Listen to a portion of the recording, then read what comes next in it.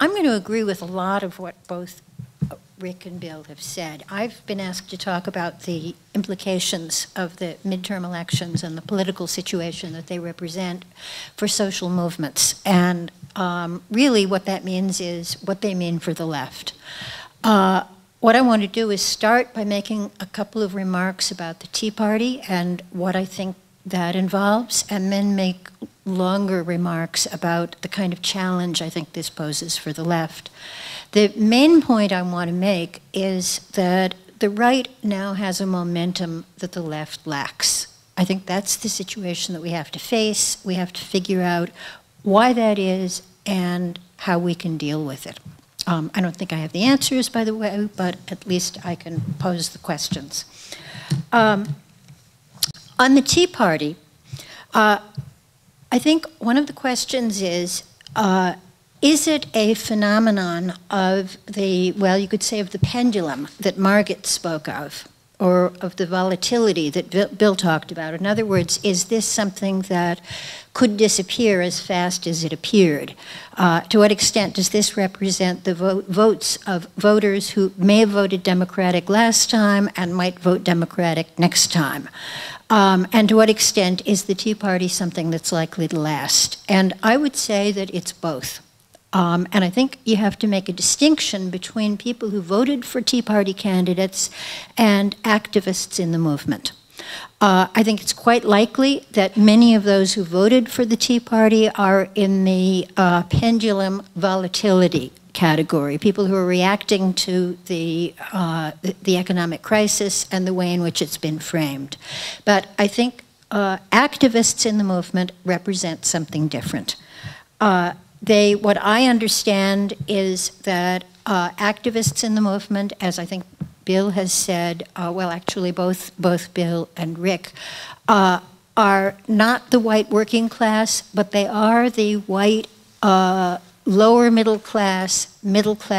They are overwhelmingly white, more male than female, relatively old, not really young, in other words, large proportion of them Southerners or from the South, overwhelmingly Christian, mostly Protestant, and significantly fundamentalists.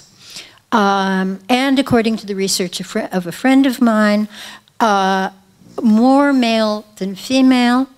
Among the men, strong connections with anti-government movements and white nationalist movements, and among the women, strong connections with the fundamentalist right-wing churches. So what that represents is a specific sector of the American population.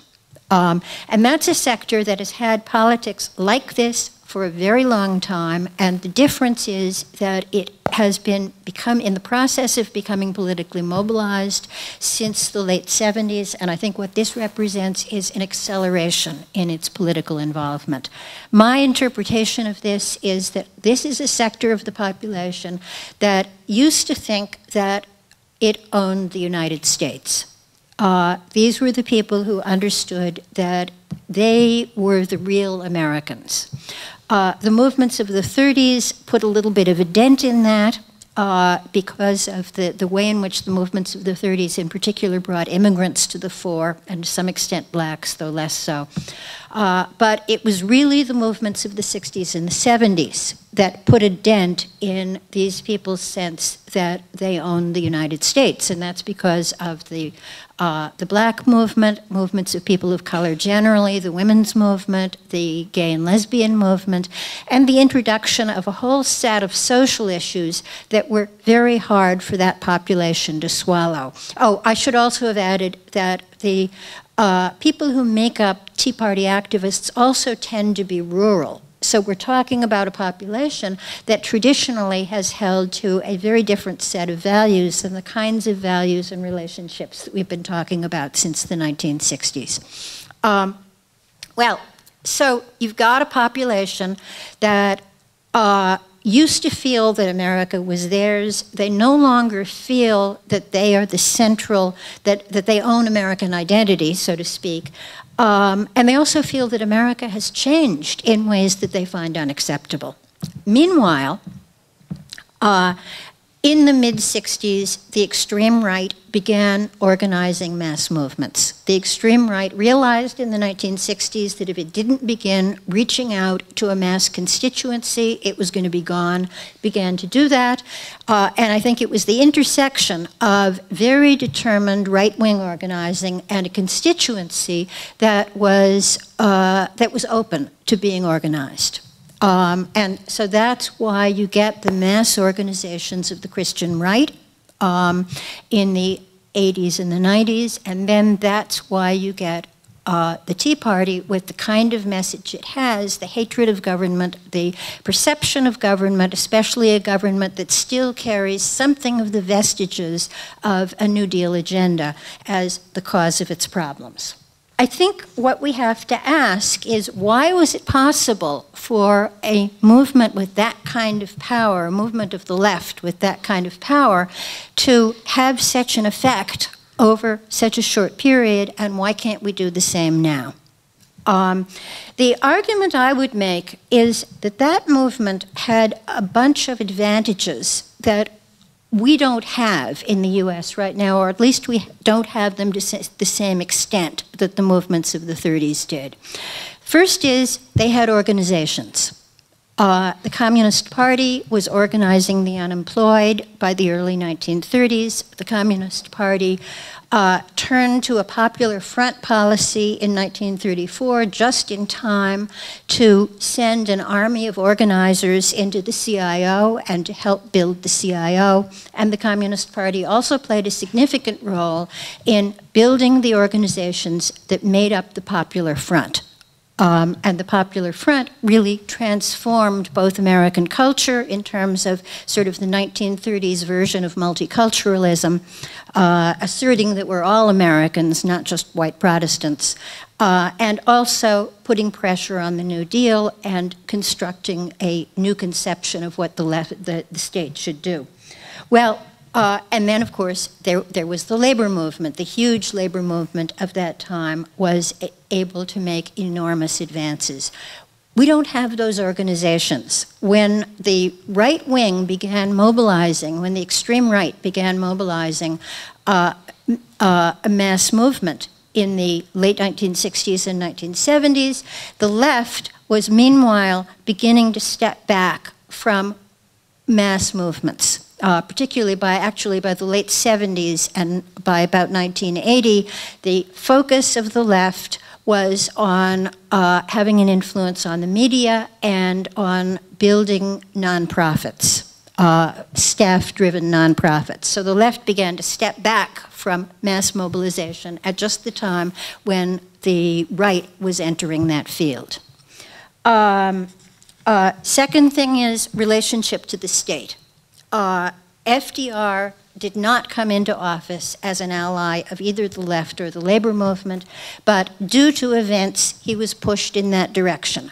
And by what's called the Second New Deal, by 1935 or so, he had a relationship with the labor movement and indirectly with the left that pushed the New Deal in the direction, in a left-wing direction. What that did was it created an opening for the left, and having openings like that, the possibility of participating in the state, the possibility of having an impact on policies, creates a kind of hope and sense of opportunity that makes it possible for mass movements to develop.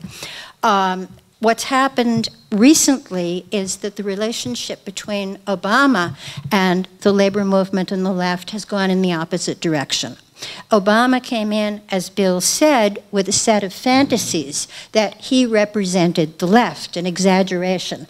And it was true that he was surrounded by a movement of young people pushing his election. When Obama got into office, he stepped back from any association with the left, and he also abandoned his base among young people. I think the result of that was profoundly demoralizing for the left, and I don't think the left has gotten over that. The last thing is that the movements of the 30s had a paradigm, and they had a consensus around that paradigm. The paradigm was The problem is the huge gap between the rich and everybody else. The solution is to build a coalition of the working class and the poor on the one hand, and the middle strata of society, particularly professionals, around the aim of creating an egalitarian society, a society in which workers and the poor will have more status and better conditions, that such a society will be better for everybody except the very rich. And the way to bring that about is to organize the workers and to force the government to step in on behalf of the interests of the population. So the consensus around that strategy was what made it possible to actually do that. We don't have a paradigm of that sort. We don't have consensus on the left about what it means to be a radical. And we don't have the organizations that would be able to push such a strategy, even if we had such consensus. I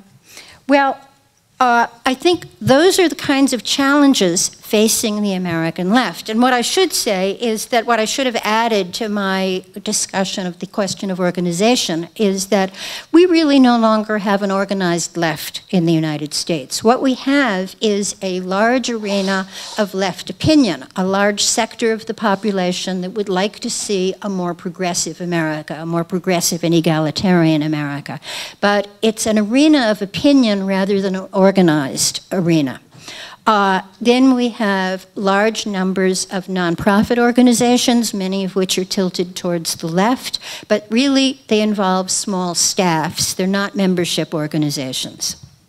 We have an arena of activism among young people that emerges when there are issues to address and then fades, but it's too small and not organized enough to have a major impact. And then if you want to count the labor movement as part of the left, we have the labor movement, but the labor movement is in terrible shape, spending most of its time fighting each other rather than doing organizing. I think the situation is I think it's also been difficult for the left to seize the opportunity that's offered by the economic crisis, because we're not just facing one crisis, we're facing three intertwined crises. We have the economic crisis, we have the crisis of the environment, and we have the continual threat of attacks from Al-Qaeda and similar organizations. And it's particularly the third area that the right is much more able to exploit than the left. The left, in fact, barely knows how to talk about it, but it is very much on the minds of people. Even though I think that the environmental crisis is one that the left could better address than the right, the left has not been able to pull itself together to make an adequate response to it. Well, so what all of this means is we have to rebuild the left organizationally, and we have to build a paradigm, an analysis of what the problem is, and an answer to it. I think that if around the question of where hope lies, I think hope lies at this point in the student movement that has been emerging. It was very strong last year. It now looks like it may begin to reemerge. I think there's the possibility of an immigrant movement.